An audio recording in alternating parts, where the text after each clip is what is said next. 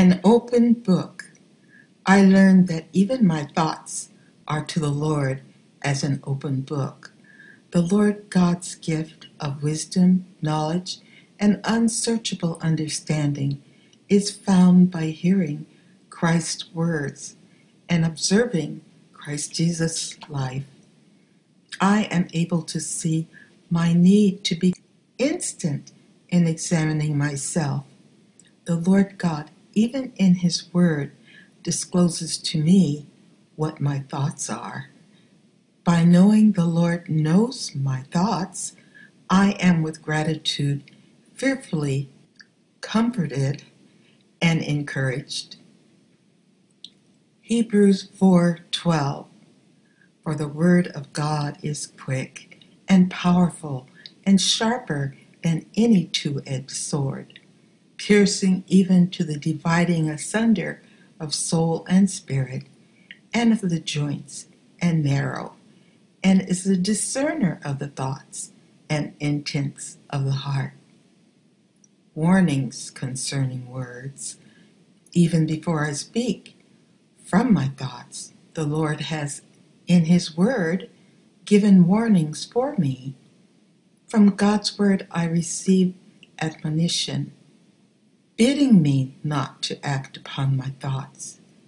I have been led by Scripture to ask for forgiveness should my thoughts be of carnal prompting or evil intent. It gives me relief to know my thoughts are known by God, who I know loves and leads me. In love, the Lord God, who has led me to submit to Him, I can testify that the Lord has often redirected my choices, often and repeatedly. Proverbs 30:32. If thou hast done foolishly in lifting up thyself, or if thou hast thought evil, lay thine hand upon thy mouth. Acts 8:22. Repent therefore of this thy wickedness, and pray God if perhaps the thought of thine heart may be forgiven thee. Always for my good. I know from personal life experience, the Lord God is always working for my good. I often am led to acknowledge to myself, the Lord, moment by moment, is intervening in my life. I am made aware the Lord God is always being who He says He is, and the Lord is always doing what He says He'll do. I am led by God, by the words of Scripture, often offering God's intervention to correct me. I am continually led to praise God before I experience by correction His caring. Although the experience of being corrected at the moment is not altogether joyful, I am thankful the Lord is always faithful to fulfill His word. Active and alert. The Lord God has proven to me that He, as Lord of my life, is an alert and active participant. I feel loved and blessed by the privilege of seeking and knowing the working of the Lord. The Lord God has clearly shown me He is able and faithful to intervene, and the Lord faithfully redirects my thoughts and my actions by His word. The Lord's track record. Our Lord God has a beautiful soul-restoring track record. God's word testifies by promises given and kept. The Lord devotedly accomplishes His purpose. The accomplishment of the Lord God's purpose has been confirmed in His word. The promises of the Lord is seen in the lives of His trusting servants. Nothing the Lord God has encouraged for me to follow has wasted my time. The way for my soul to know and overcome sin is well established in Christ. Well done before. I rejoice that before the world began, salvation through the Lord Christ Jesus was fully established for fulfillment. In the Spirit, I see and claim I am being prepared for Christ's kingdom by God's faithful living and word. I emerge for righteousness' sake. By the sealing of God's Holy Spirit, I am declared by Christ to be His. It is by the Holy Spirit that I know I am eternally sealed. And I know I am set apart, sanctified, to live and to minister for the Lord God's soul blessing purpose. I understand by the word that I am washed, sanctified, and justified in Christ Jesus. And by the Holy Spirit, I am led to trust, teach, and exalt Christ Jesus. In order to be blessed, I know I need to serve and to rejoice in the work of God's salvation. I thrive in recalling the Lord God's track record is that which has prepared me. 1 Corinthians 6:11. Ye are washed, but ye are sanctified, but ye are justified in the name of the Lord Jesus and by the Spirit of our God. 1 Corinthians 1:2-7. Unto the church of God, to them that are sanctified in Christ Jesus, called to be saints, with all that in every place call upon the name of Jesus Christ, our Lord, both theirs and ours. Grace be unto you, and peace from God our Father, and from the Lord Jesus Christ. I thank my God always on your behalf for the grace of God which is given you by Jesus Christ, that in everything ye are enriched by him in all utterance and in all knowledge, even as the testimony of Christ was confirmed in you, so that ye come behind in no gift, waiting for the coming of our Lord Jesus Christ. Revelations. Based upon Christ manifesting his ability to know and help me, I have learned with fulfilled assurance, I am complete in Christ. I have revelations of assurance from the righteous life of Christ Jesus. I have learned to pay attention to the Lord Christ's words, and I have learned to pay special attention to Christ's life example. I understand by Christ's life example, I am being led to know and acknowledge God's love. I find the way I am to love and lead others to love is fully identified in the life of Christ. Without a doubt, I know the way to all blessings resides in Christ. To have a clear and sure way to salvation, God gave his Son.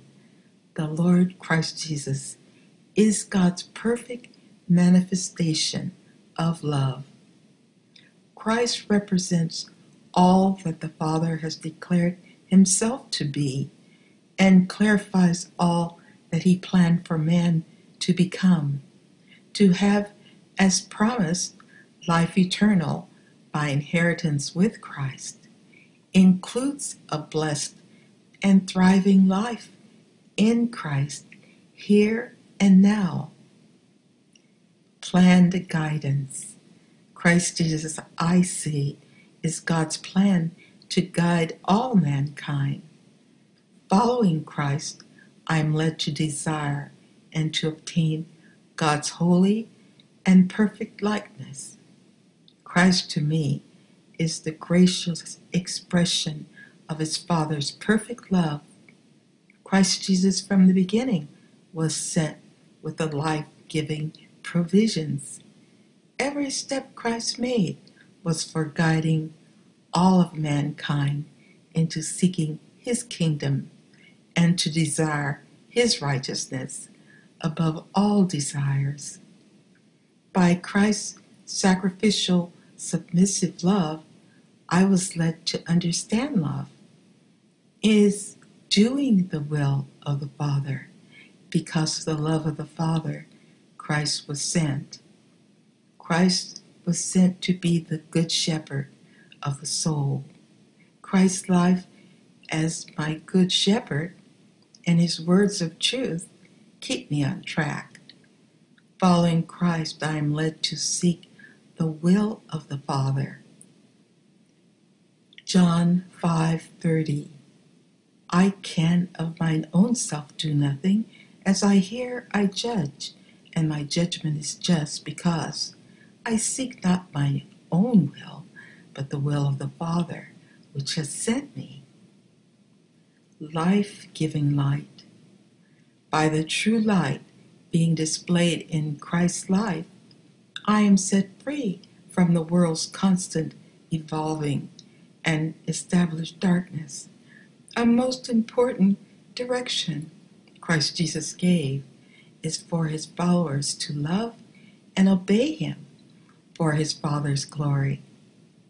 I see as Christ my Lord was in heart, mind, and spirit submitted to his Father is the way I am led to submit in love and obedience to Christ for the Father's glory. Just as Christ Jesus cherished and lived by every word of God, I know I am privileged to cherish and live by every word of God. Christ Jesus leads me to know and share the doctrine he shared, same as he obeyed and shared his Father's doctrine. I learned to cherish the opportunity to share Christ. I rejoice in the help given by God for me to follow and share Christ. I strive to make known God's words of truth. Truth is verified in the deeds of Christ Jesus. Through the Father's love, Christ Jesus was sent for man to know and live Christ's commands. The blessings attached to achieving Christ's kingdom.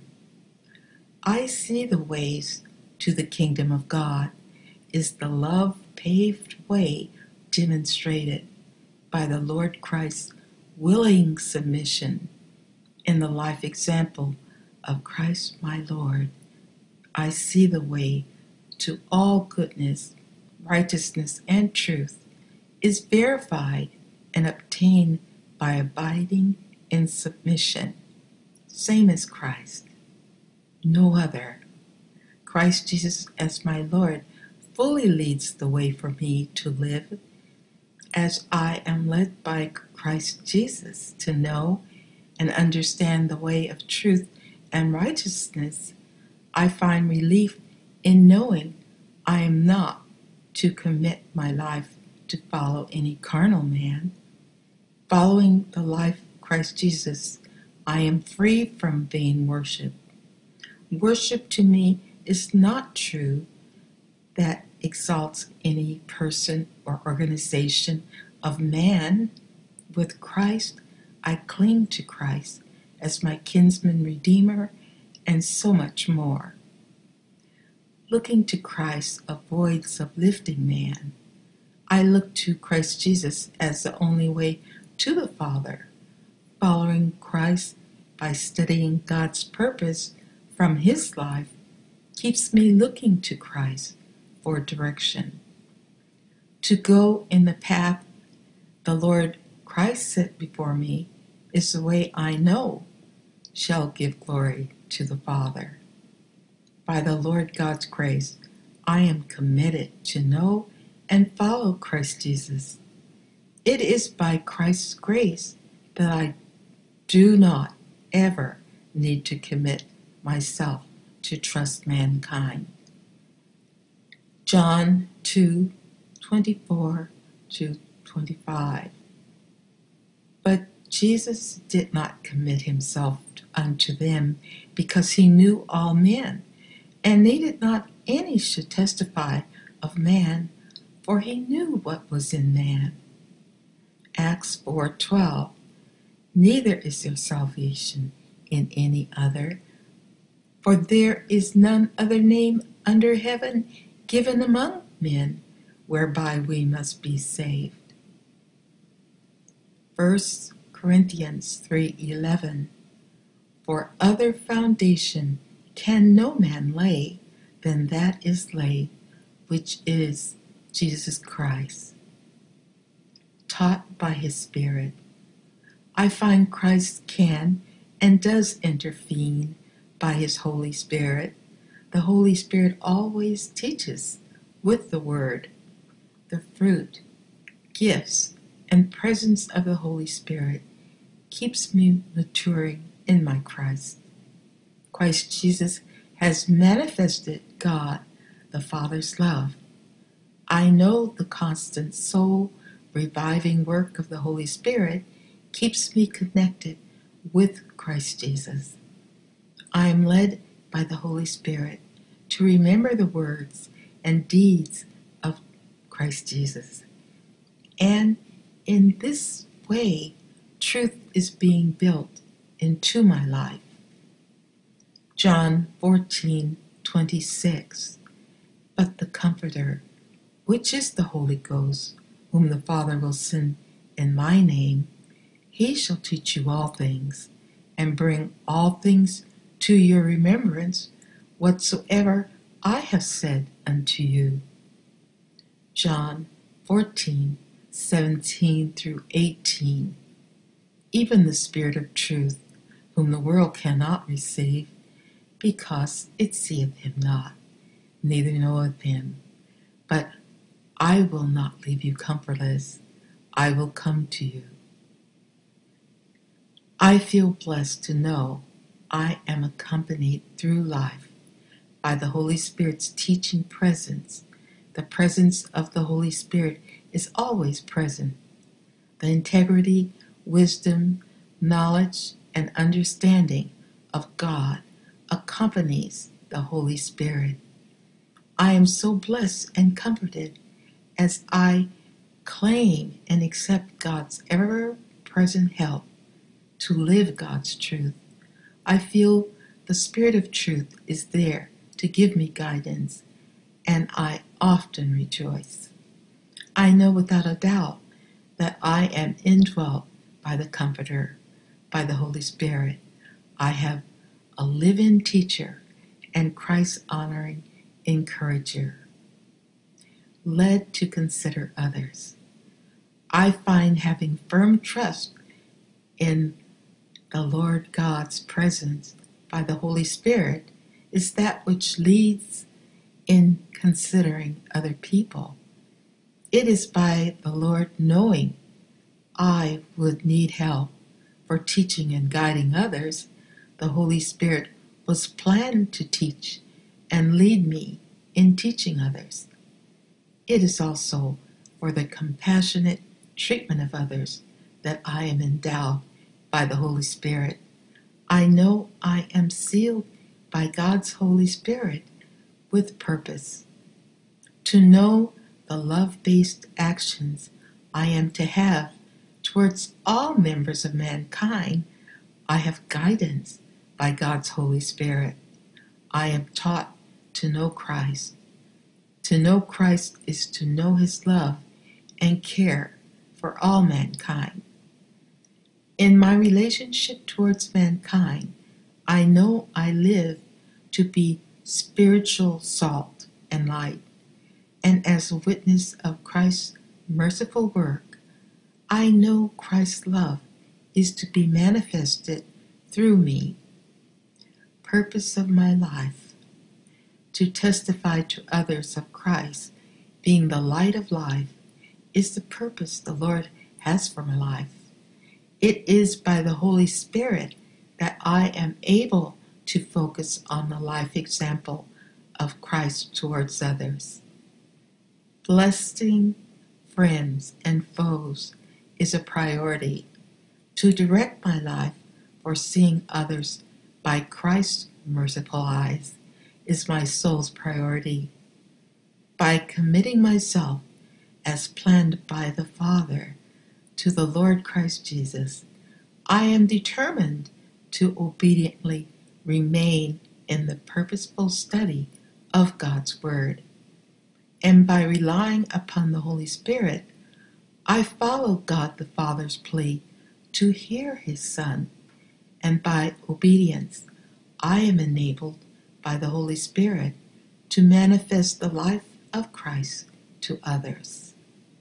Luke 9:35.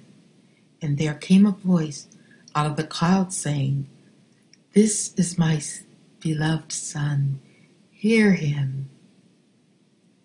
Hebrews 1:2 hath in these last days spoken unto us by his Son, whom he hath appointed heir of all things, by whom also he made the worlds. Hebrews 1:8-9. But unto the Son he saith, Thy throne, O God, is forever and ever. A scepter of righteousness is a scepter of thy kingdom. Thou hast loved righteousness and hated iniquity. Therefore God, even thy God, hath anointed thee with the oil of gladness above thy fellows. The Father adds and strengthens. The Father is identified as the one who adds to the church and promotes growth in Christ's church. It is for the growth of Christ's church that the Father takes continual actions by his chastening and comforting role. John 15:1-2. I am the true vine, and my Father is the husbandman. Every branch in me that beareth not fruit, he taketh away, and every branch that beareth fruit, he purgeth it, that it might bring forth fruit.